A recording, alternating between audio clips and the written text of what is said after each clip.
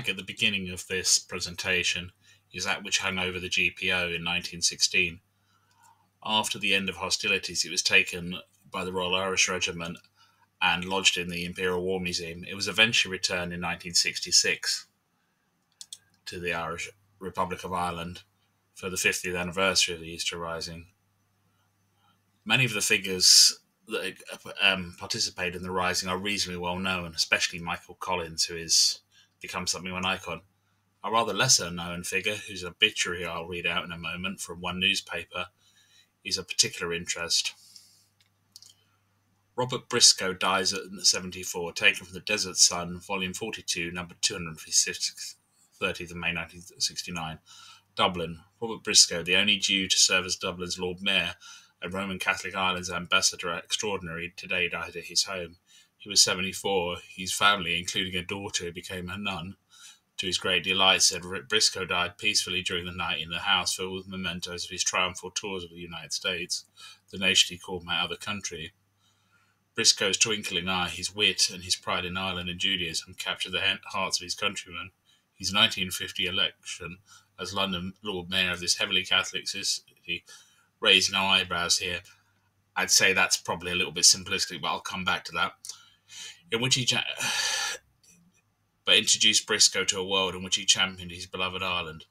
News of his death hit Dublin at breakfast time. The old folks with whom he fought the British for independence 2 generations ago, and the younger Irish for whom he promoted an age of industrialisation, put Dublin into mourning for the man who made the Star of Ireland, David, an Irish symbol too, which is interesting as a contrast with today. The family announced that in keeping with their custom, burial will be tonight. Born in a Dublin suburb, September the 25th, 1894, not 1594, which someone's put here, which is quite funny. Briscoe was one of 7 children of a Lithuanian Jew who came to Catholic Ireland to find freedom from persecution. Briscoe isn't remembered that well outside Ireland, and even within Ireland, he's become a more obscure figure outside Dublin. But without him, it's quite possible the War of Independence would have foundered much as it went on. He acted as the chief courier and gun runner for Michael Collins, and is supposed to have, and his encyclopedical notes in how to approach ships and how to approach ports and what to avoid made sure that at least some proportion of the arms got through. He's also of interest as today we have the Ukrainians fleeing a persecution, then we had the Lithuanians fleeing a persecution, and Lithuanian Jews fleeing from pogroms within the Russian Empire. I'm well aware of the pogrom that occurred in a minor way in Limerick in Ireland. I'll get round to that in some other presentation later, but my focus really here is Briscoe. Briscoe also exemplifies how a man whose family came to Ireland and who were technically foreigners produced a child who became one of the greatest patriots the country had ever known. I'm going to swap to another page here now. This is from the Irish Jewish Museum, which is sadly lacking funding at the minute and could do with some more. Robert Briscoe, the second son of Abraham William Briscoe and Ida Jotikin from Lithuania.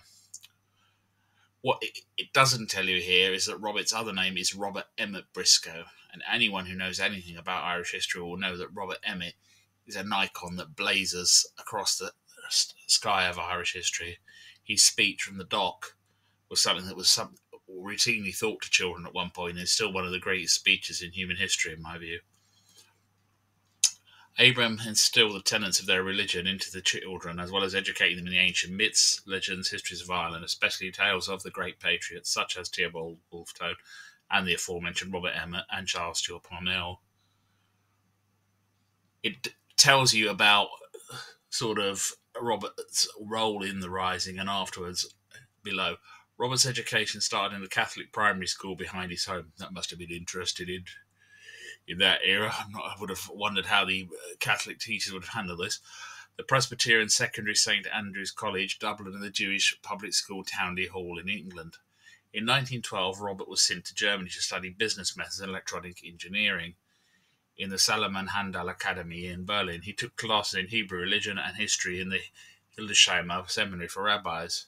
He was apprenticed to the commercial firm Heck Pfeffer in County Berlin, in Berlin at this period. This period of his life and the contacts he made, it aided in his revolutionary work later for Ireland and for Israel. He made contacts with Zionist movements during this period, and that's a point I'll come back to in a minute. If you look below, you can see Robert's plans for sort of avoiding capture if you're a ship carrying arms. These are extraordinarily detailed and give movements of ships, entrance to ports, things to avoid, lights to avoid, etc., etc. He understood that the essential basis of anything like an insurgency, or one of the bases, is reconnaissance. In 1927, after the Irish Civil War, Briscoe, who had by this point parted ways with Collins and taken the anti-treaty side, was elected a member of the Irish Parliament for the Fianna Fáil party he helped to form with De Valera. It's quite interesting looking at that because De Valera is often seen as the arch Catholic of all time, but one of his closest political alliances was with a Jewish man. Having served for 37 years, he saw many changes in the country, and this is where he himself ran into conflict. The intransigence of the Irish government, its policy of refusing to admit Jews in the 1930s, raised his Jewish awareness, and his inability to help his European religionists turned his attention to the movement of Zeev Jabotinsky, under whose auspices he led missions to the USA, Poland, and South Africa. He has quite a link to the Irgun in the early years of Israeli independence. Considering how the view of Israel is, let's not mince words or be silly, in Ireland less than favourable at the minute, and how Irish Republicans view Israel as almost a Nazi-like state itself, and have long swapped to supporting Palestinians, one wonders how Mr. Briscoe, who died in 1969, would find this. Here is for our final words. This is his funeral, which was, of course, a military funeral, considering his role, with President Avon de Valera standing there on the right, with looking typically austere. Briscoe is a lesser-known member, as I say, of Irish history, but there are quite a few Jewish figures who intersect with the period of the War of Independence and the Civil War, who are well worth learning about, and I'll be trying to do some more presentations on them.